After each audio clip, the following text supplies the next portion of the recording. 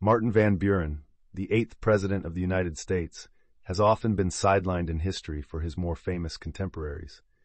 Yet dive deeper, and we find an independent thinker, a pragmatic leader who navigated the turbulent times from 1837 to 1841 with a vision for a united nation. In an age of polarized politics, Van Buren's presidency offered a refreshing voice of reason, a blueprint for leadership that transcends narrow interests for the greater common good. Underneath his quiet demeanor was a fervor for democracy and an unfaltering dedication to the preservation of it.